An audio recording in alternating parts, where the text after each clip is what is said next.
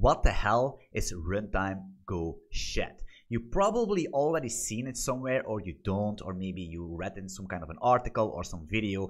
Well, Runtime Goet is something you're not going to use very often, but it's super amazing if you know what you can do with it. In this video, I'm going to show you a real world use case on how I used Runtime Goet and what it actually does. But before we continue, guys, if you're not yet subscribed to my YouTube channel, consider subscribing, give me a thumbs up and leave some questions in the comments. I also have a Discord community with over 700 active people 24/7. If you have questions about Golang or other languages, all the links are down in the description. Of course, it's basically the Black Friday week. I also have the full-time GoDev course, which is for people that are willing to learn more about Golang, building APIs, microservices. I also have a complete blockchain from scratch in there. And I am basically planning by the end of the year to make a distributed fault-tolerant systems course in Golang, and the people that already have the full-time GoDev will have it for free, but I will also sell it separately for the people that just want to have that, right? So check that out. All links are in the description.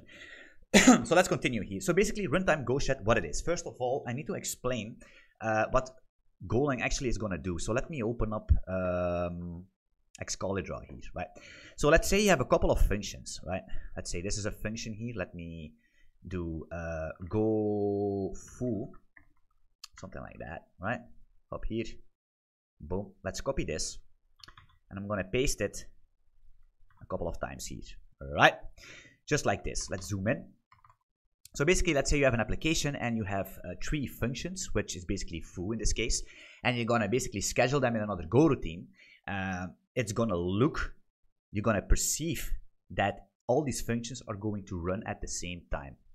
But that's not true, right? So we have something that is called the Go scheduler, and the scheduler is basically going to schedule these 3 functions, right? And it's going to check the best possible time to run that function. It's not going to be in parallel. It's going to give you the illusion that it's going to run at the same time. But the scheduler is going to check, hey, this foo function is going to have some IO blocking operation, or it's a time sleep, or whatever it needs to do. Whenever the Golang scheduler finds an opportunity that this function is basically blocking for some reason, or even if it's just a nanosecond, it's going to schedule this, right? And at the same time, if this is going to block somewhere, I don't know, maybe you're doing some IO or a network call, whatever, it's going to schedule this, right? And it's going to schedule them so fast that it's basically going to give you the illusion that these functions are running at the same time. But it's just an optimization that the scheduler is doing to run all these functions as close to as the same time as possible, right? That's what Golang is doing with these Go routines. Of course, in depth, it's going to be a little bit more complicated because you also have threads and it will yada, yada, yada. But hey, explaining complex problems in a very simple way is very hard, right? So yes, that's the first thing that you need to understand, right? So what is this thing? Have this inbox here. This is basically some code from the Hollywood project, which is an actor model framework, right? I have some videos about that. And what we're doing here is we have an actor, right? Let me actually draw this here, right? First, so you can actually see that what's going on.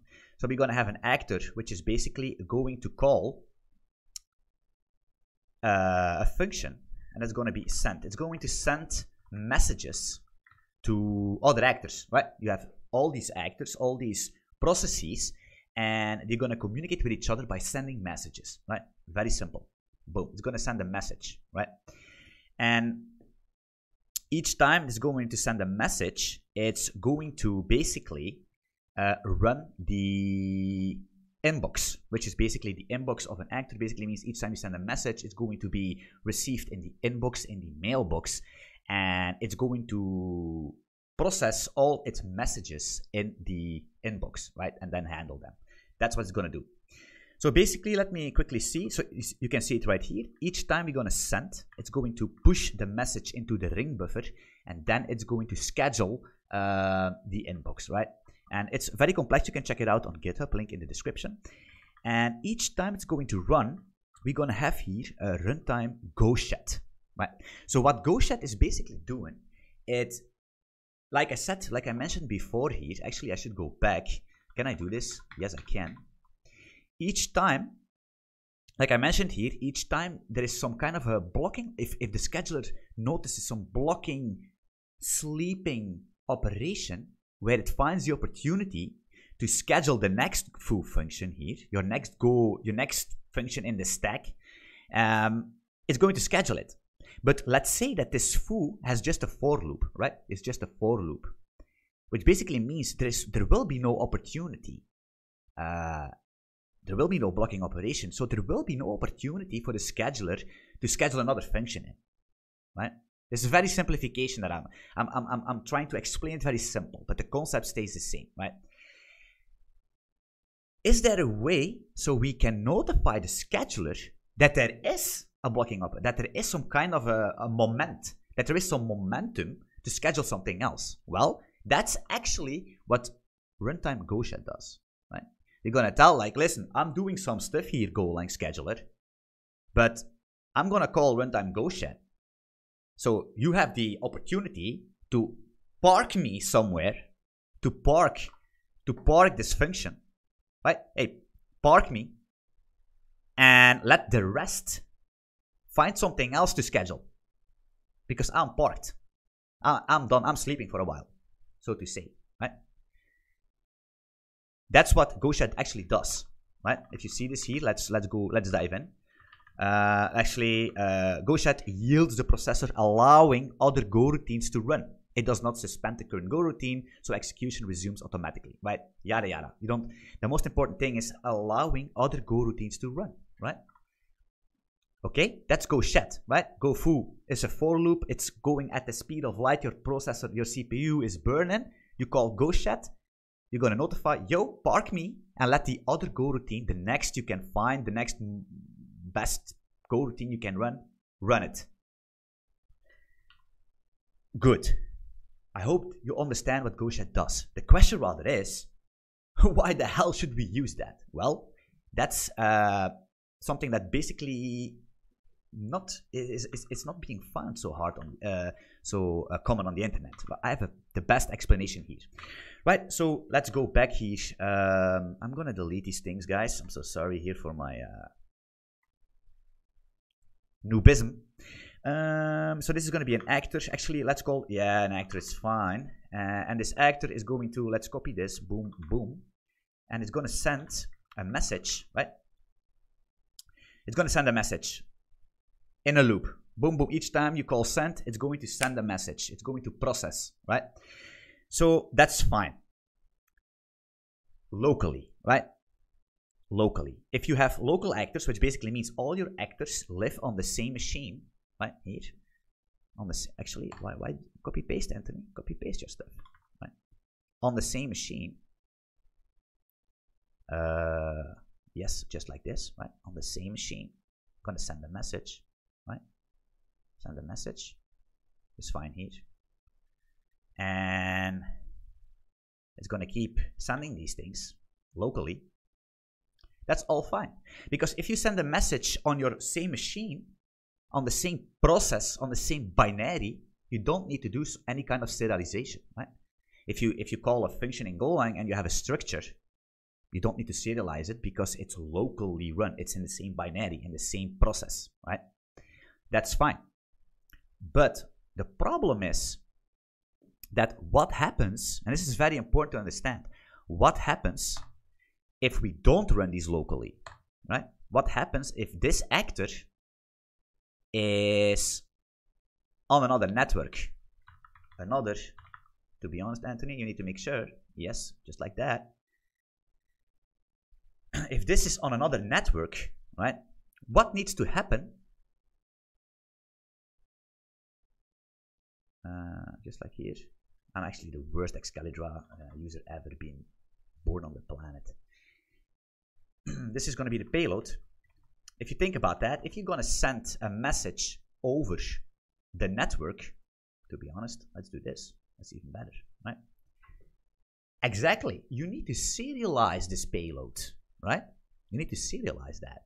Proto buffers, message pack, whatever kind of binary representation you want to have, you need to serialize that. And serialization is an overhead, right? So this means, this is very important, guys, because this is going to, this is very important to understand. So each time we're going to send here, right? Each time we're going to run this, each time we send here, basically means that we're going to process all these messages, right? One by one, because it's a ring buffer, it's a queue system, right? All these messages are coming in the queue, and it's going to process these. It's going to pop a message, right? And it's going to send that over the network. This is bad.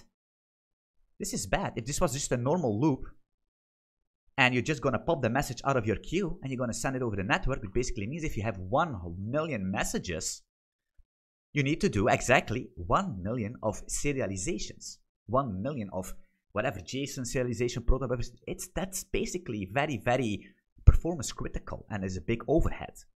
So how can we fix that? Well, let's think about that. We have a for loop. We have a ring buffer, which is a queue, putting the message into its buffer, and then we're going to process them in a for loop. So how can we make it? How can we make it that we're going to send, instead of 1 message, we're going to send 250 messages, or maybe 2,500 messages? Because if if this actor is sending in a for loop, which basically means it's going to send as fast as your CPU can, there is no way we're going to basically pop more than 1 message out of the buffer, because it's going so fast. But if we have runtime Goet, which basically means like, hey, Golang, instead of processing my for loop, park me, schedule something else, and then maybe it's back to me. So if we think about that, that means that we're going to have more messages into our buffer, right? That's why we have this throughput. We're going to calculate the throughput, and then we're going to calculate the iterations. And if the iterations are faster than the throughput, we're going to park this this inbox run function, allowing our buffer, our ring buffer, to stack up messages,